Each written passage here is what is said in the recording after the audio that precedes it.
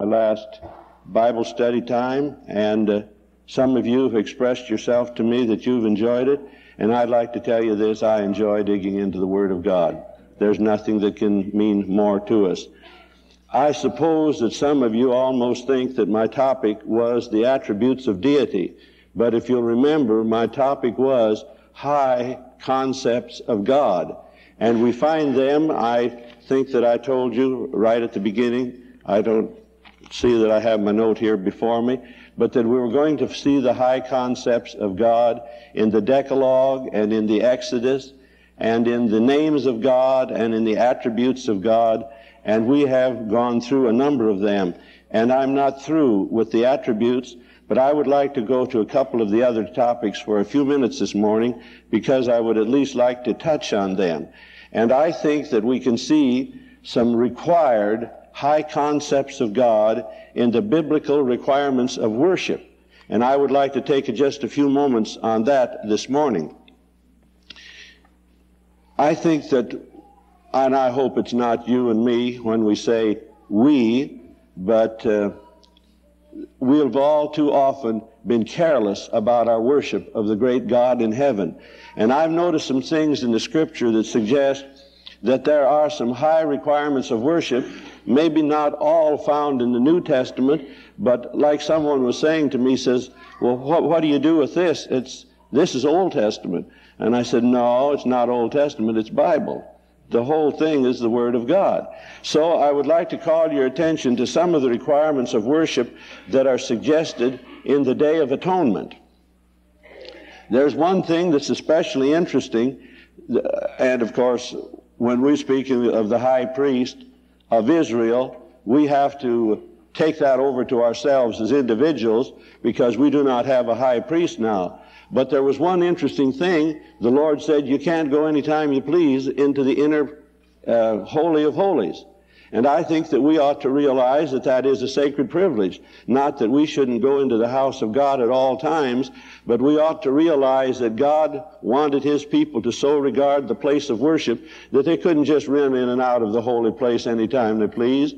But there was one day of the year, and there were some special things that seemed like maybe, I think possibly the Pharisees made something of them. They shouldn't have, but I think perhaps, I don't believe we need to follow the letter of this, but I believe the spirit of it, we need something of this. They were to even be sure that their bodies were clean when they went into the Holy of Holies and into the holy place. They were to bathe, they were to wear holy garments, and they were to set aside all ordinary work on that special day. And all of this was to teach them that they were to have high conceptions of the worship of the great God, whose throne is the heavens and whose footstool is the earth. And also there were offerings of incense, offerings of fire, offerings of blood, and perhaps there was some suggestion in each one of those. The offerings of incense surely speak of the fragrance of prayer, and we have had that part of worship in this camp meeting much of the time. And there was the symbol of fire. And I'm sure that we all know what that means. That means it isn't just an ordinary thing, but there's something that seems unusual in the presence of God. I remember one time when we were holding street meetings, and it was in a kind of a carnival situation where Main Street was roped off, and just about everything went on at that time. And it was a hard thing to hold a crowd. We'd line up at the curb, generally two boys at the curb, and then a girl and a boy and a girl and a boy. You know why we did it that way? Also, there was a boy always there to give a shoulder to the drunks as they staggered into our line. It wasn't just an easy place to preach, but we tried it. But it was pretty hard to stop the crowds. But I remember one time while we were holding those meetings, a tent caught on fire not very far away from us, and do you know that fire really drew the crowd? There's something about fire that will draw the crowd. And about 1 or 2 nights after that, I remember we were praying in the prayer room before we went down to hold the street meeting. And I remember I was kneeling at some big box or trunk in the prayer room, and I had my hand out like this, and I said, Lord, you said if 2 or 3 would agree, and just about that time I felt a hand come down on mine and said, Lord, you said if 2 or 3 would agree, And I think most of you will know what I mean when I say our prayers didn't stop at the ceiling, they went right straight through to heaven when there was two of us agreeing. Then I want to tell you what happened that night. It happened just about like it did when that tent caught fire. But we went down there and started to hold our services, and God came on that little band of us.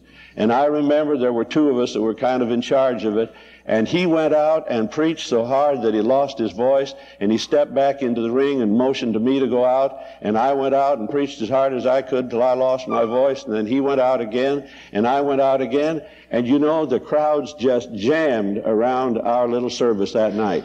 I remember well because we were near a movie theater, and the manager came out and telling us to move because we were blocking the entrance to the theater. Well, we had a right to be where we were, so we didn't move. But the thing that I'm trying to say is the fire of that tent that drew a crowd, the fire of God when it was in our hearts and in the service, that also drew a crowd. And if you'll notice, there were times when they must go into the worship of God with incense, with fire, and with blood. Now, you know I'm not saying that we need to have a ritual when we come into the house of God, but I wonder if we don't need what those things stood for in their symbols. The fragrance of prayer, the zeal of fire, and the cleansing of the precious blood. There were 7 solemn times of sprinkling of the blood, and there were bathings, and there were holy garments, and there was one ritual after another. And as we read in the case of when Zacharias was in the temple, the crowd was waiting outside just breathless to see if their worship was going to be accepted that year. Now, I read this one time, and I haven't been able to find it again, but that they did, and I guess it was a custom, to tie a rope to the priest's foot in case he worshiped amiss and was struck dead in the Holy of Holies, so they could pull him out. I've read that once, and I've been assured by others that it's a true thing that was a custom. Whether God meant that or not, I don't know. But what I'm trying to say is there was a solemnity that belonged to the worship of God that I think we need to have. And I don't mean the solemnity of quietness and the stillness of death, but a solemnity, I'm coming into the presence of the King of Kings and the Lord of Lords. Now, there were other times of worship that showed that they had to be careful about worship. Now, will you remember my topic? High concepts of God. And God requires some special things in our worship. I've often thought that it would be something for our ordinations if we did like the ordination of the priests did, when they would linger in the tabernacle for 7 days and nights just praying that God would bless them. I wonder if that wouldn't do something for our ordination services. If we had, again, I'm saying that's typical, and yet there was some meaning to it. Their garments were to be garments of holiness and beauty, and there was to be light on that worship. But you know what kind of light it was? It was light that only God could approve. It was this side of the tabernacle, wasn't it? On this side, as if I were facing the east door, it would be on this side was that 7-branched candlestick, and there was no light allowed in the tabernacle but that which came from the golden candlestick and from the oil which God had appointed, a type of the Holy Spirit and the light that He sheds on our worship. And I wonder again if that wouldn't be something that we ought to give some consideration to. And then, lest I forget it, I see I made a note here to remind us that not only was there ritual in the Old Testament, but in the New Testament said, if you come to the place of worship and realize there's something in your heart that ought not to be there, you better forget your worship and go out there and straighten up with that brother or sister. And I wouldn't be surprised if that would do something for a service. I was in a very unusual revival service one time. I don't think I'll ever forget it, but God came down in that scene, and there was a man in that congregation, easy to remember him. He must have been 6'4" or 5 tall, and he was a good, upright man, but he had some rather hard and harsh ways. I think he meant nothing but to be spiritual, but he had some harsh ways. And I remember when God came down in that service, I can still almost see him. He stood up back like in that part of the church, and it was a fair-sized church, not nearly, of course, as large as this, but I suppose it would have held 300 people perhaps. And that man stood up in the back of that church, and you could just see him. He had his head bowed like this, and you could almost sense he was saying, Lord, who do you want me to apologize to next? And he'd stand there, and pretty soon you'd see him go off to this side of the church and bend over someone that was kneeling in prayer and make his apology. Of course, we don't know what he said, but we knew he was a harsh man, and we knew what he was doing. And then he'd go back and stand there again in that place, just with his head bowed like he was waiting for God to speak, and then he'd move over to someone else. You know, I guess I'd like to see a few services like that again, wouldn't you? Where God so came down that we were just standing in awe of the presence of God and said, Lord, do I have to straighten up anything? I'll tell you, I thought that, Brother Foster, when you were preaching. And I was trying to go over it. Is there something that if light became greater or my memory became keener, I would know there's some serious thing I've got to straighten up? And I don't know that there is. My restitutions have been small financially. $5, 5 cents, and 25 cents. But I had to make them. But my restitutions or adjustments were pretty big when it came to making some apologies and confessions. And I remember one time when I was seeking the Lord, and I felt like God was telling me to do something.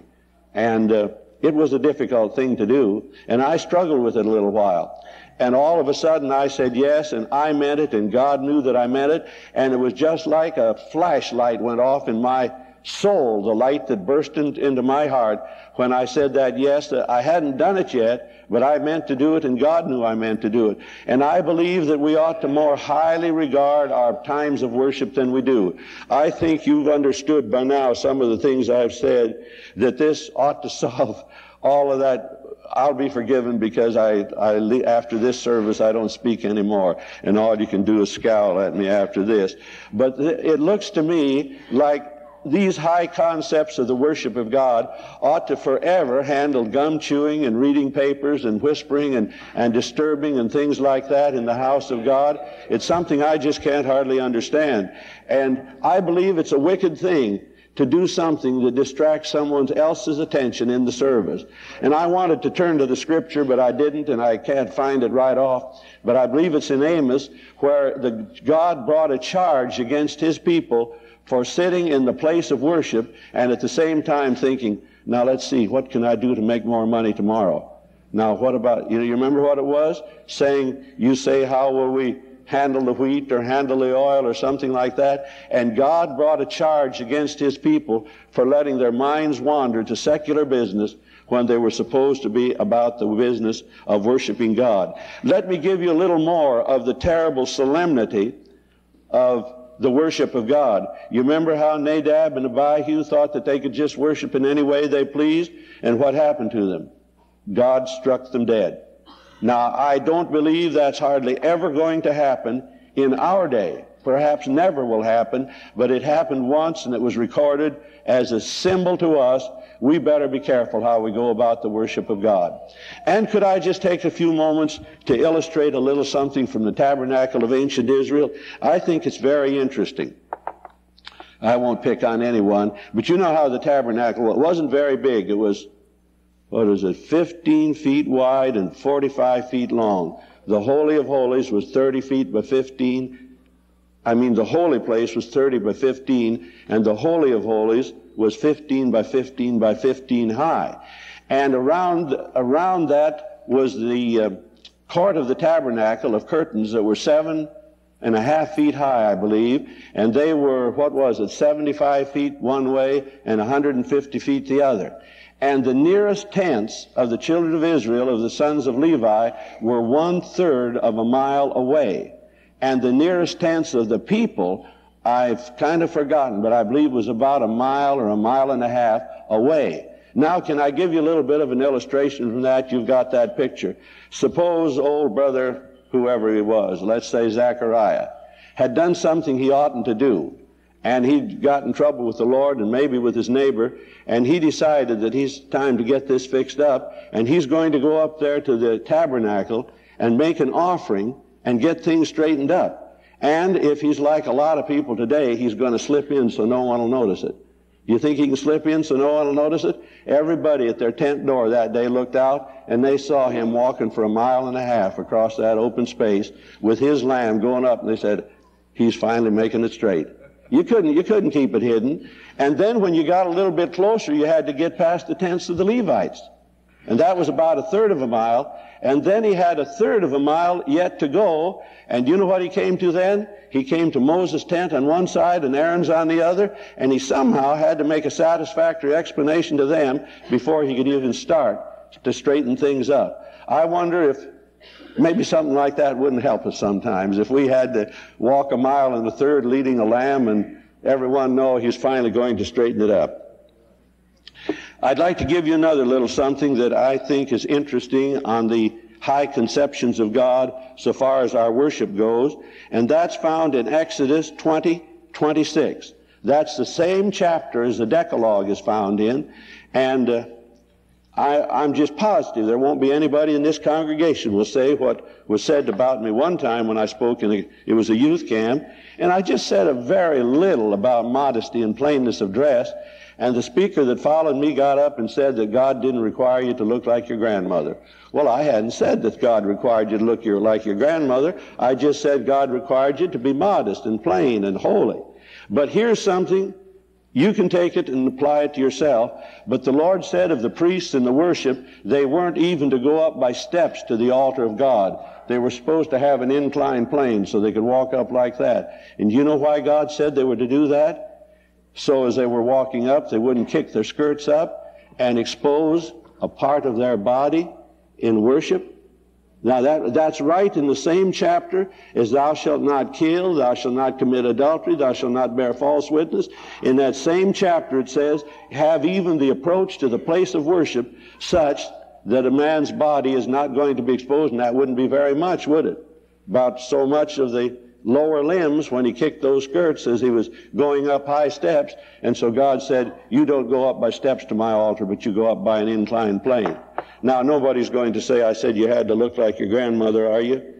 Here's another one that's interesting to me. You remember how impetuous Peter was? He could get so excited and just do anything just in the spur of the moment. And yet when he was in the boat that day and they saw someone on the shore, and John said, that's the Lord. And Peter said, I'm getting right out there to see him just as quick as I can. But do you know what he did first? He tied his robe about him before he went into the presence of the Lord. As excited as he was probably stripped down, like we'd say, had his shirt off maybe, or however we would say that, in the hard work of rowing and pulling in nets and fishing. But he said, there's Jesus, and I'm going to cover up before I get over there in his presence. He rose above his impetuosity and said, I had to be careful. I know you're not going to get after me, but would you either smile or say amen so that I know it's not too bad what I've just said to you? It ought to do something about these things. And I think that it's a high recommendation of this camp that it's not allowed that we stand outside there at the door playing and wasting time and being foolish when the services are going on. And I believe that these things that I mentioned to you here would argue for those very same things to be. All right, perhaps enough on that. On strict requirements of the worship of God shows some of the high conceptions of God. Now again, I'm going to leave a few of the attributes and go to the theophanies or appearances of God, how we ought to have high conceptions of God. I've copied a bit of this song here. I want to read it. I'm sure all of you perhaps know it, and especially the singers. When God speaks, the high mountains tremble. When God speaks, the loud billows roll. When God speaks, my heart falls to listening, and there is response in my soul. When God speaks, the angels obey him. When God speaks, all nature is stirred.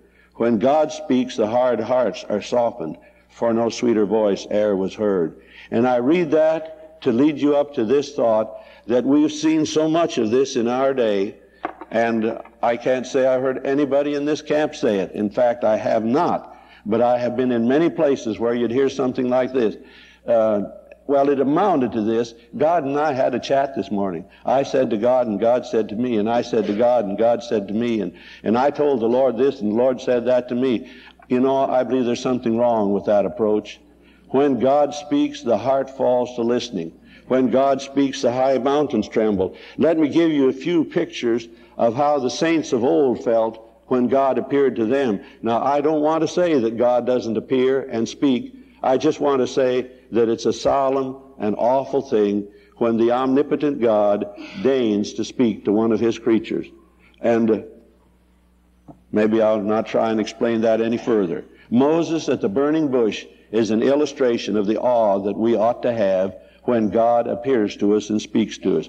You remember what it was? I remember reading where someone who may have known a little bit about philosophy and science, but sure didn't know much about religion, said the very most important thing, I believe is the way he put it, the important thing was to notice Moses' scientific curiosity, that he saw a bush that was burning and it wasn't burned up. That's not it at all. The most important thing of all to notice is that Moses felt a divine presence there, and he drew near and he heard that voice of God say, Moses, you're standing on holy ground. And Moses said, I take off my shoes then, and my heart falls to listening. I believe we need some high concepts of our visiting times with God Almighty. They're not visits like they are with some ordinary human being. And then let me give you another one, and I'd like to say this. Nobody will understand this verse except the people that have experienced it. Genesis 17:17. And so you won't need to turn to look it up. I'll tell you what it is. It says that the Lord was talking to Abraham. And now will you let me just put it in ordinary common language? And Abraham got so blessed that he just fell down on the ground and laughed. Did you ever get blessed that much? Some folks never have been. But it wasn't a little thing when God spoke to Abraham. Abraham said, why, is God really speaking to me? Is God going to fulfill that marvelous promise to me? And he just got so blessed that he fell on his face.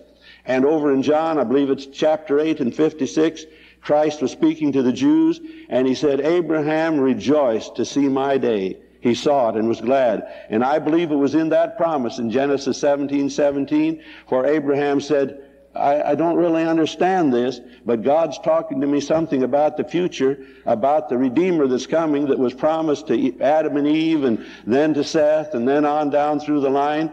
And Abraham lived about the year 1800 BC, so for 2,000 years there'd been a promise, and now Abraham said, you know, I believe God's going to fulfill part of that promise through me. And he got so blessed he just fell down his face and laughed. I'm not going to ask how many have had that experience. I will just tell you this. You'll understand Abraham better when you have an experience like that. I'll have to say I haven't had many of them, but I have had them.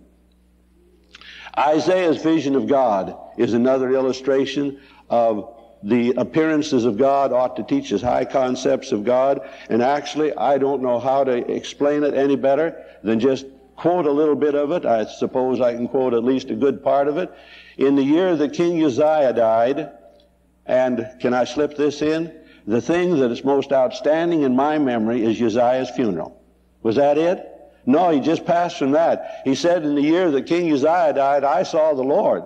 And that was a big thing that interested Isaiah, and I believe that that's the thing that influenced his preaching from that day on. That marvelous 35th chapter, the desert shall rejoice and blossom as a rose, and all of the beauties in that. The lame man shall leap in the heart, the dumb tongue will sing, and eyes of the blind will be opened. And I just have to tell you this. This is so good. And I'm getting a complex. I got these Hebrew scholars in this place. I don't know how many of them there are, but it seems like they're on every side. But anyway, I looked this up, and I think I'm right on it, that where it says the parched ground, that parched ground there meant a mirage. And you know what a mirage is? A mirage looks like there's water. And they say that some of those mirages are so real out in the desert that it will look like there's not only water in the distance, but they'll actually think that they see palm trees and green grass, and the whole thing just looks like the real thing of what they've been longing for across that desert march. But the scripture says the parched ground will become a pool. In other words, that's saying if you had a life that's been so dry that you just have to say everything that I thought was blessing is a mirage, the Lord is saying that when Christ comes, he can do something for you until you'll say the parched ground, the mirage, is actually a pool of water now. And there's refreshing in that. But let me go on with this vision of Isaiah. In the year that King Uzziah died, I saw also the Lord sitting on a throne, high and lifted up. And do you suppose Isaiah was gum chewing or biting his fingernails or something like that? I don't believe he was. I saw also the Lord sitting upon a throne, high and lifted up. His train filled the temple. Above it stood the seraphim. Each one had 6 wings. With twain they covered their face, With twain they covered their feet, and with twain they did fly. And I meant to speak, as I was speaking of the requirements of worship, when the seraphim stood before God Almighty. Say what you will, I think there's something significant. They covered themselves from head to foot to stand in the presence of God for worship. And they cried one to another, saying, Holy, holy, holy is the Lord God Almighty. The whole earth is full of His glory. And then Isaiah, he wasn't flippant about it. He wasn't at all flippant. He said, Woe is me, I am a man of unclean lips, and I am undone. Mine eyes have seen the King, the Lord of hosts. And I like what one preacher friend of mine said. He said, Then flew one of the seraphim. It wasn't 6 months later, but when that cry from the heart came, Woe is me, I'm undone, right then flew one of the seraphim and touched his lips with a live coal from off the altar of God. And someone has said that in that chapter then of that vision of Isaiah, there's the woe of a revelation. Woe is me, for I am undone. I'm a man of unclean lips. And there's a lo of a cleansing. Lo, this hath touched thy lips, and thine iniquity is taken away, and thy sin purged. And then the go of a great commission, go tell this people. And you know, I'm not sure that any of us are really equipped for going with the commission until we've had the lo of the cleansing and the woe of the heart. This isn't a part of what I am trying to speak about this morning, but I'd just like to say it in this place.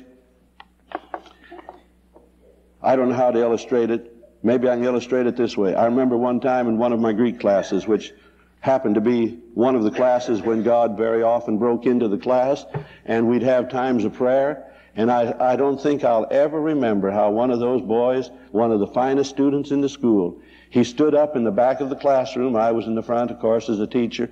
He stood up and said, I've got carnality in my heart, ha, ha, ha, something like that. I want to tell you that the night that God tore back the veil from my heart when I saw carnality, Brother West, I'm not using a figure of speech.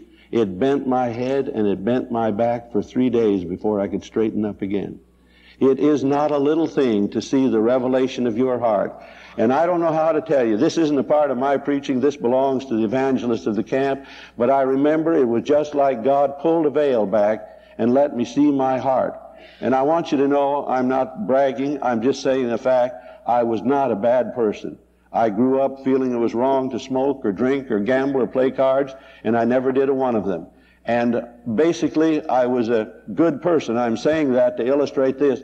When God tore back the veil from my heart, I saw a corruption in there that let me know that my carnality was akin to all the carnality there is in the world. And again, I'm telling you, it was 3 days before I could straighten up my head and straighten up my back when I saw what was in my heart.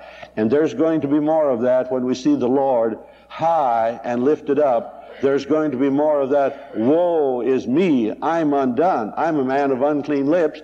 And then there may be more of this, the seraphim flying with the live coal from off the altar and saying, you've seen your need, and now God's going to satisfy that need. And the need is the fire of the Holy Ghost. All right, maybe that's enough to speak of Isaiah's vision. I don't have notes on this, but I want you to turn with me to the first chapter of Ezekiel and show you a little bit about what a vision of God meant to Ezekiel. I believe I can find Ezekiel.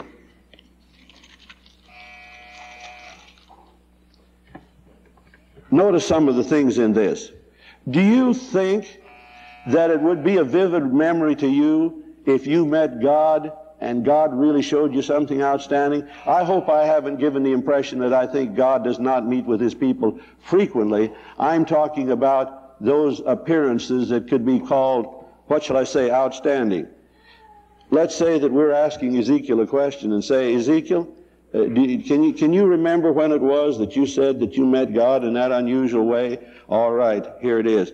Now it came to pass the 30th year, the 4th month, and the 5th day. He said, I can tell you just when it happened, and I'll venture to say he could tell you what time it was if they had some kind of timekeeping things. And he said, I was among the captives by the rivers by the river of Kibar, and the heavens were opened, and I saw visions of God. It was the 5th day of the month, the 5th year of King Jehoiakim's captivity. And then he goes on, the 4th verse, he said, I looked, and I want you to notice something particularly in this vision. Ezekiel just as much as said, I simply can't describe it to you. I can't tell you what it's like, but it was kind of like, he said, I can't tell you what it really looked like, but I can tell you something what it was kind of like. And he said, I looked, and behold, a whirlwind came out of the north, a great cloud, and a fire enfolding itself, and a brightness was about it, and out of the midst thereof, as the color of amber, out of the midst of the fire. Creatures, and this was their appearance. They had the likeness of a man. They had 4 faces and 4 wings, and their feet were straight, and so on. And they sparkled like the color of burnished brass. They had hands of a man, and so on. And I noticed some other things there. Their wings were joined. They didn't turn one way or the other. And let's go on over to about the 15th verse. As I beheld the living creatures, a wheel upon the earth by the living creatures and his 4 faces, and the appearance, he doesn't say that these were wheels, but he said it was the appearance of the wheels, and their work, he didn't say it was the color of a beryl, but it was like the color of a beryl, and they had one likeness and their appearance, the wheel in the middle of a wheel, and so on. And then let me go over here just a little bit further. In the 26th verse, no, I want the 25th verse. There was a voice from the firmament that was over their heads where they stood, and it let down their wings. And above the firmament that was over their heads was the likeness of a throne, as the appearance of a sapphire stone. Upon the likeness of the throne was the likeness as the appearance of a man. Do you notice how he's as much as saying, I can't really describe this to you, but it was like a throne, it was like a firmament, it was like a man, it was like the appearance. Ezekiel said something happened in that 30th year, the 4th month and the 5th day, that I'm just never going to get over. And then, above the firmament that was over their heads was the likeness of a throne. No, I didn't want to read that again. And I saw as the color of amber, as the appearance of fire round about. I'm skipping down parts of it. I saw, as it were, the appearance of fire. It had brightness about it. And did this impress Ezekiel to feel like, well, I can just go on my way? No, he did as John did in that picture in Revelation. And when I saw it, I fell upon my face, and I heard the voice of one that spake. It's a pretty solemn thing to come into a visitation of God when he moves in his special ways. There's one thing that's needed for me, I think, to speak on this like I would like to, and that's to be freed from the trammels of this high chair and be able to get out there in the aisle and tell you just how I feel about it. Would you like to turn to the book of Daniel, the 10th chapter? Follows Ezekiel.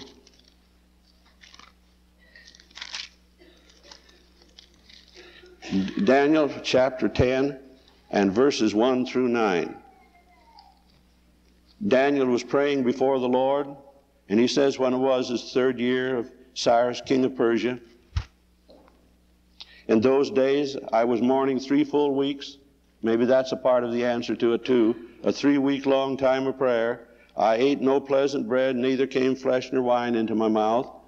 And he saw, when he lifted up his eyes in verse 5, I beheld a certain man clothed in linen. His loins were girded with fine gold of Uphaz. His body was like the beryl. His face is the appearance of lightning. His eyes as lamps of fire. His arms and feet like in color to polished brass. And the voice of his words like the voice of a multitude. And he said, I saw it. And in verse 8, he said, I was left alone, and there remained no more strength in me. It's a solemn thing to come into the presence of God. And then perhaps to me, one of the most outstanding of all is one I tried to read a little from on Sunday morning, the appearance of Christ to John in the 1st chapter of Revelation. And I'm not going to read that over again, except maybe pick out a few verses in it. About from verse 10 to 20, some interesting things there. He said, his head and his hairs were white like wool, as white as snow. His eyes as a flame of fire. His feet like unto fine brass. His voice as the sound of many waters. In his right hand a sharp sword. There were some solemn things that John saw when he saw that appearance and vision of Christ. Then I want to call your attention to one more Old Testament vision of God that I've tried to preach from a time or two, that has Habakkuk chapter 3. I would like for you to turn to that, if you will.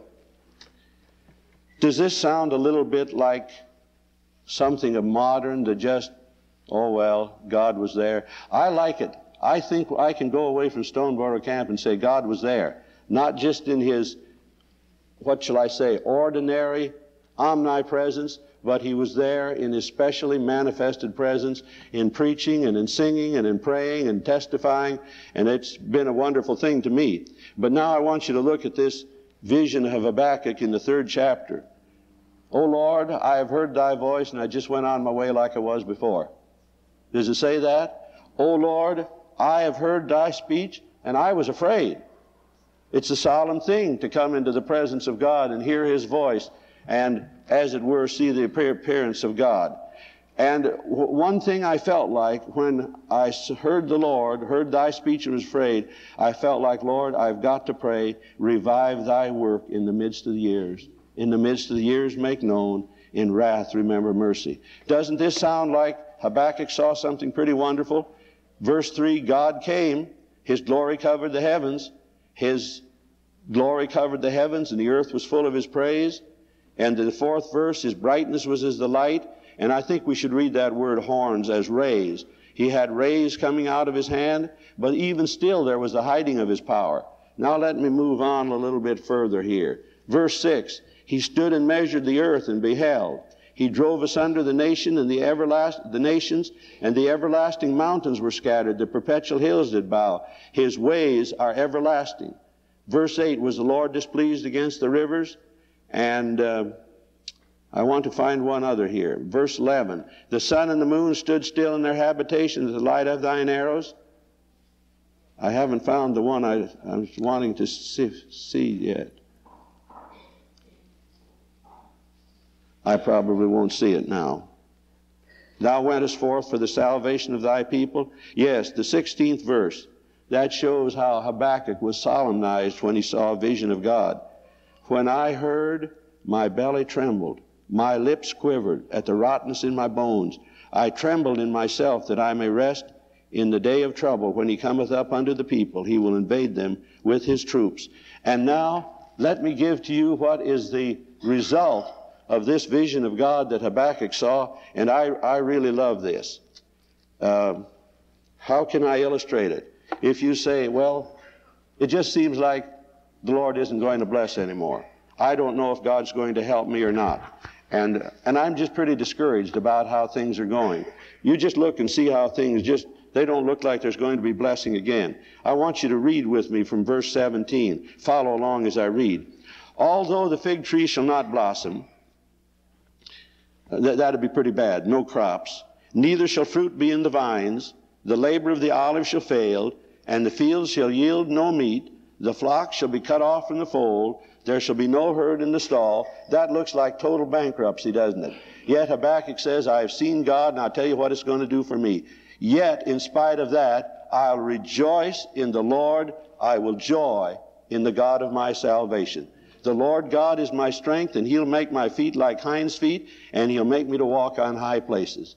It looks like it does something when a person meets God, and I think that these scriptures that I've read to you are to illustrate this topic that I've tried to choose. High concepts of God are shown in the theophanies of God. Just one more, and I'll close with that. I'll close this section. Don't get too encouraged yet. I'll close this section. And that's Paul's vision. And that's something that has stirred my heart, because I felt like Paul's experience on the Damascus Road and the marvelous meeting with Christ struck a chord in my own heart that said, I never had an experience like Paul had, but I had an experience that helps me to understand it.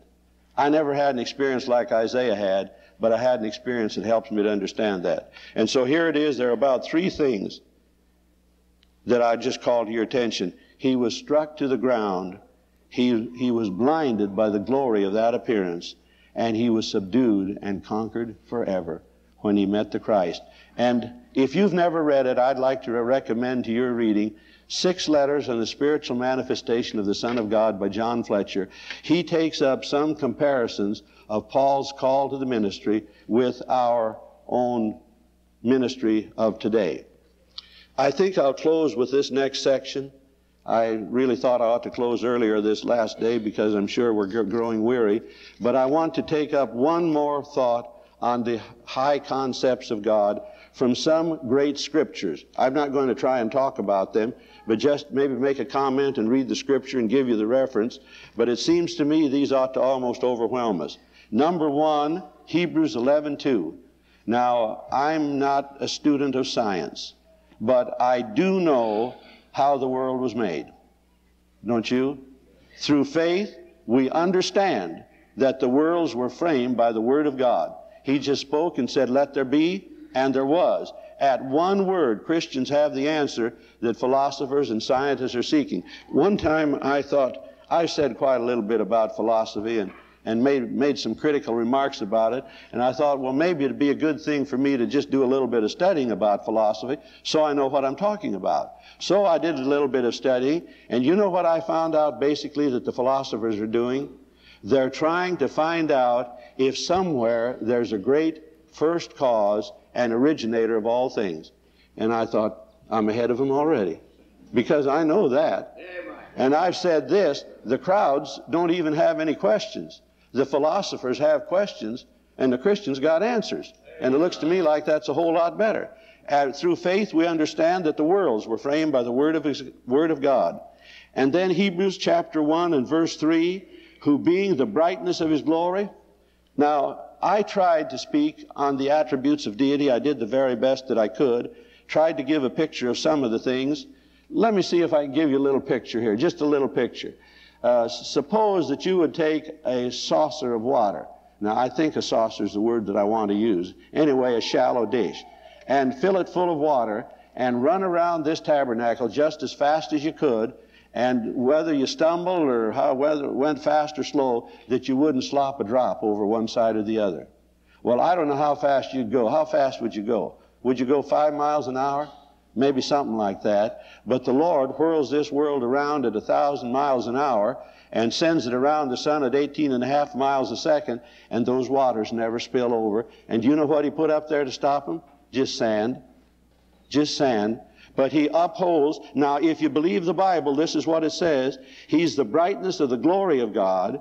And if you want to know what God's like, know what Jesus Christ is like, the express image of His person, and if you want to know what He does, He upholds all things by the greatest straining of His omnipotence? No, just the word of His power. It keeps all of that, and it's more than that. And let me give you another scripture, this time in Colossians 1:16 and 17. Now, just think about everything. Well, I'm just going to ask you, just think about this scripture as I read it. For by Him were all things created, that are in heaven, that are in earth, visible and invisible, whether they be thrones or dominions or principalities or powers. All things were created by Him and for Him, and He is before all things, and by Him all things consist. They hold together. I don't just understand it. I believe it's the second law of thermodynamics. Says that everything has a tendency to decay and disintegrate and fail, but He upholds all things by the word of His power, and by Him all things consist. Let me read you another great verse to give us a high concept of God from great scriptures. I think I've got it memorized, and I think you have too. John 1:1-3. In the beginning was the Word, and the Word was with God, and the Word was God. The same was in the beginning with God. All things were made by Him, and without Him was not anything made that was made. And I just wondered if there's someone out there in the crowd saying, Brother Carroll, all you're telling us is some scriptures that we memorized a long time ago. But let me ask you this. Have you thought about them like you ought to? And say there's some high concepts of God that I've been failing to see. One more, and I'll close. Revelation 19:6. And I heard, how about it, whether you're dismissed or not, how about let's stand and read it together. Revelation 19:6. Pause a little bit at the commas, stop at the periods, and we'll read it together, shall we? Have you got it? Revelation 19:6. And read it like you might feel if you were there to join the crowd that says hallelujah. All right, are we ready? And I heard, as it were, the voice of a great multitude, and as the voice of many waters, and as the voices of mighty thundering, saying, Hallelujah! For the Lord God omnipotent reigneth. You may be seated.